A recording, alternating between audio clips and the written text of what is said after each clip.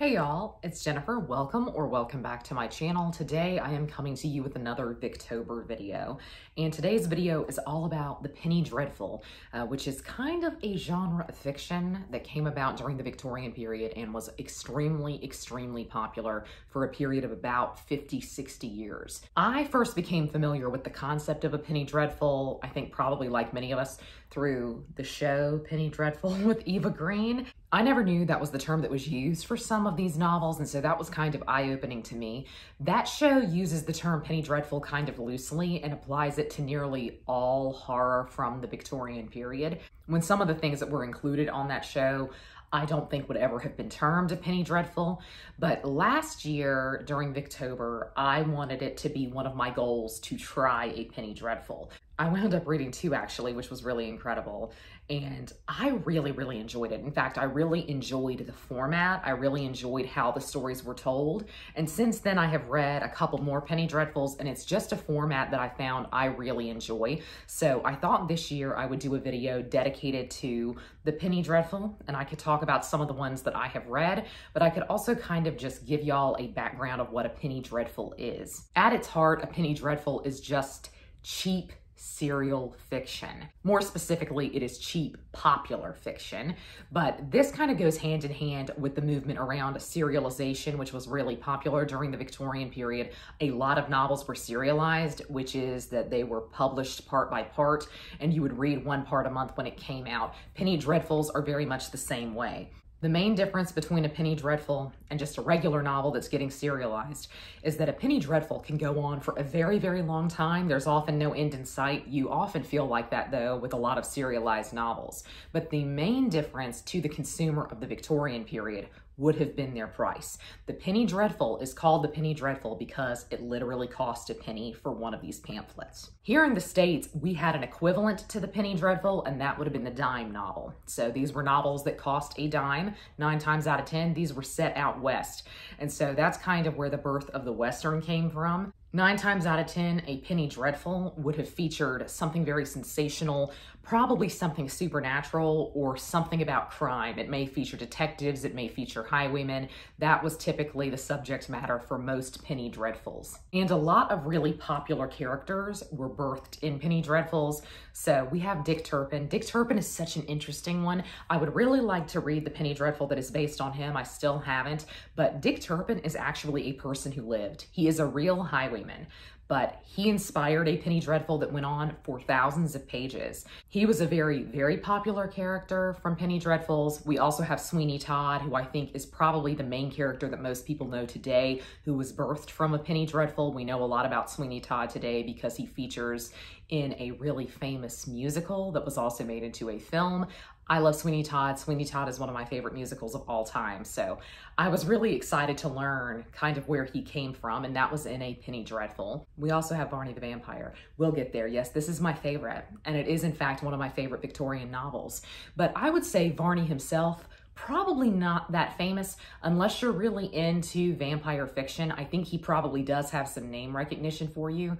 But if you're not, Varney as a character is maybe not as famous as other vampires, but a lot of what was present in Varney the Vampire as a story was very influential on other vampire fiction, specifically the Fang. We also have Spring-Heeled Jack, which is something I had genuinely never heard of before looking into this for this video. And I found some interesting covers that featured Spring-Heeled Jack on the British Library website. I had never in a million years heard of this, but this is a really interesting one because actually Spring-Heeled Jack really became an urban legend, and people claimed to have seen him around London up until the early 1900s. People were still claiming to have spotted him. Again, his penny dreadful kind of moving up my TBR a little bit because I just think that's fascinating. I think he had eyes like fire or something, and that is what most people claim they saw, was some guy walking around with fire coming out of his eyes, which is just genuinely incredible. The penny dreadful really started being published in the 1830s, and it took off. It became massively popular. By around the 1850s, 1860s, there were around 100 publishers who were exclusively publishing penny dreadfuls, and more than 1 million copies of these periodicals were sold per week at their height. I think this is a really interesting number to have because it's telling me that there must be so many penny dreadfuls that we know nothing about that have basically been lost to the sands of time, because I think when you search a penny dreadful and you search for some titles, you come up with the same few again and again and again. But this number tells me, especially the number of publishers, that there were so many more out there that must be lost. There are really two genres that birthed the penny dreadful. That is, of course, the Gothic novel of the late 18th, early 19th century. I think that's pretty obviously an influence on the penny dreadful. But the other is the crime broadside, which would have been sold at a public execution. A broadside is just a single sheet of paper. It would have had information about the criminal that was being executed, but broadsides could have just in general been posters that they posted around. These were incredibly popular in the 19th century. I can't stress to you enough how popular it was to go to an execution. These things in combination with just a much higher literacy rate, that really contributed to the popularity of the penny dreadful as a format because it was so cheap. So something was going on in the Victorian period, both in the UK and also here in the States, where there was just a literacy boom. It was becoming much easier to learn to read, and it was something that was happening across all classes. So 100 years earlier, the upper classes may have been able to read, and they were probably reading quite frequently, but the working classes definitely were not. During the Victorian period, the working classes were becoming literate at a very fast rate.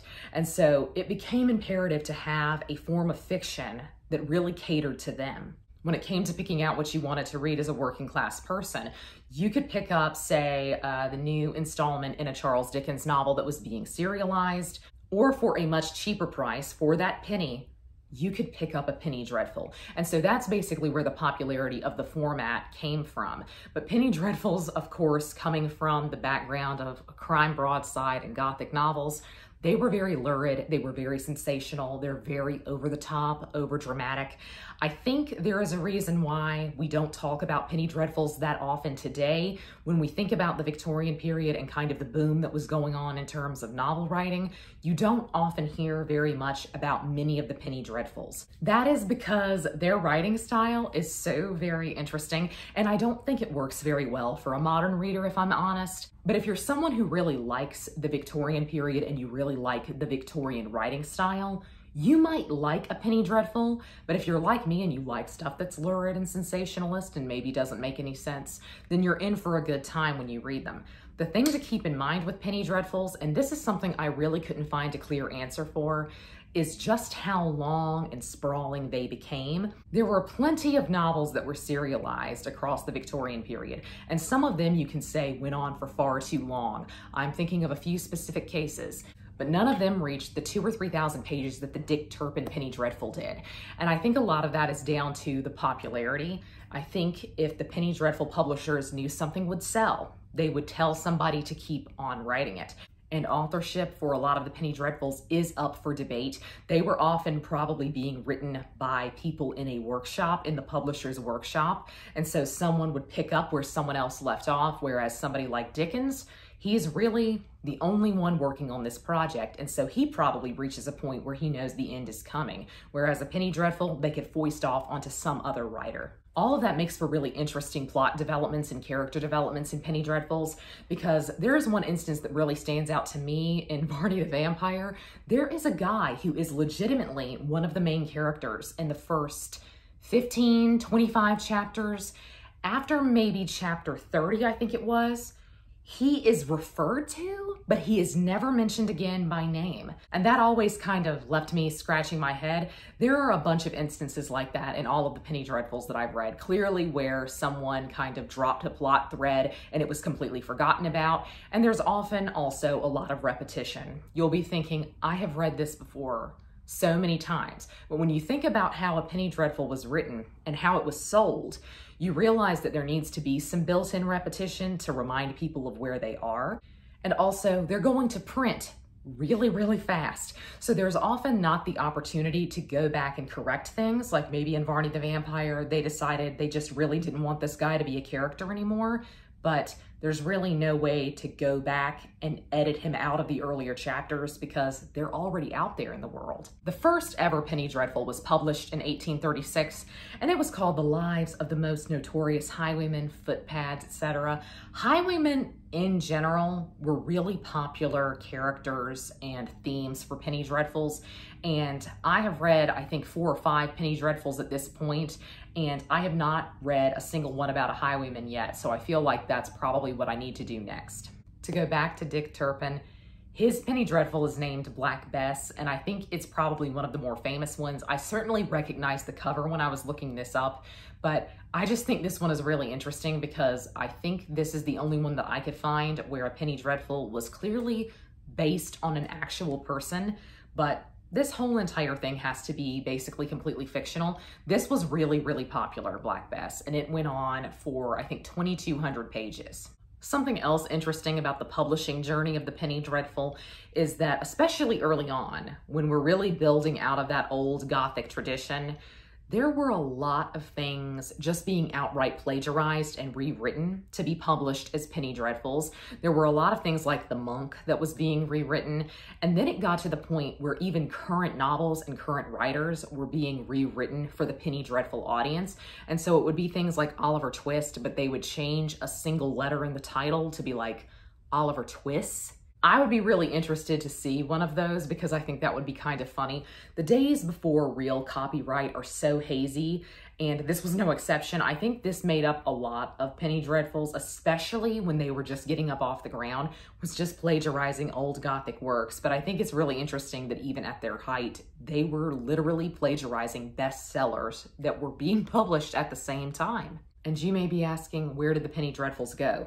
Well, they sadly also fell out of fashion during the Victorian period. They had a heyday of around 50 to 60 years, which is really pretty great, all things considered. But by the 1890s, they were falling out of fashion largely because of their subject matter and because they had finally been priced out by cheaper fiction. Children in particular had been reading Penny Dreadfuls, interestingly enough, and the later Victorian period, early Edwardian period saw just a massive boom in terms of children's literature. And so what would a parent prefer their child to read? Would it be a Penny Dreadful or would it be something far more tame? There was also a publisher named Alfred Harmsworth who really started putting out periodicals towards the end of the 19th century, and he priced everything at a half penny, which is, of course, literally half the price of the Penny Dreadful. And he did this, he said, because he thought the subject matter of Penny Dreadfuls was just a little bit too much. And people started to buy his periodicals over Penny Dreadfuls because they truly did think the subject matter was more respectable. And so that's kind of how the Penny Dreadful finally died out, which is a real shame. Were they great literature? Perhaps not. Were they fun to read? Yes. And basically for me, that's the point. I'm reading to have fun. And I think that's why I have really taken to the Penny Dreadful in the past couple of years, because I feel like I often try to make myself read true classics, let's say. Things that are really giants, that are really instrumental, things that are maybe even considered part of the canon. So I find that I have to force myself to read things sometimes. And there's always a little voice in the back of my head that says, you need to keep going with this because clearly this is great literature. I never promised that I had taste. And when I found the Penny Dreadfuls, I said, this is possibly what I was always intended to be reading. I probably have a lower brow taste than most people on BookTube who are reading classics. I don't care anything about the greats for the most part. I'm just here to have fun. And I think the Victorian period was a really great time for that. I love the sensation novel, and so I think it was an easy next step to move from the sensation novel to the Penny Dreadful. So I thought I would talk about 3 here that I have read, and I would suggest them to you. These 3 are the ones that I think I have enjoyed the most, and they're kind of where I started. So I started with The Necromancer, and this was written by George Reynolds, I believe. He's far more famous for writing Wagner the Werewolf. Wagner the Werewolf is a really famous Penny Dreadful. In fact, it's probably one of the most famous. And I have never read it. It was originally going to be the Penny Dreadful that I chose last year, but Kate Howe tried to read it, and she just could not get through it. And so I told myself, if she didn't like it, there's really no need for me to try. So I went with The Necromancer, which is one that I had never heard of. And this is a supernatural thriller. It is about a man who has essentially been killing women across the centuries. I am telling you, this book opens with one of the spookiest intros of all time. A skeletal hand literally comes out of the closet to like pull the door to. It doesn't get any better than that. It truly doesn't. What I will say is that this was actually a good entry point for me into Penny Dreadfuls because it really primed me to understand how they are written. They are very, very wordy, and they're going to go on for a very long time. This is the one I would say is the most repetitive. The plot being a supernatural person killing women across the centuries. We got a story of each woman that he told across various medieval centuries. And once you had read one version of this happening, you had read them all. After about the third one, I was really tired of that. And so this one did get really repetitive in a way that was not fun to me, but the rest of the book was just such a great ride. Literally, Henry VIII is a character in this. It's unbelievable. I mean, truly, this is fun. This is the definition of a romp, but I will say it goes on for far too long. Do I recommend this as a place to start? Probably not. Immediately after that, I moved on to Varney the Vampire, which is my favorite Penny Dreadful. And I'm about to say it, I'm about to admit it. Possibly my favorite Victorian novel. I said it aloud. This is really, really long. I got this unabridged. I do think there are abridged versions of this out there, and from what I have heard, they're very approachable and they don't leave out too much.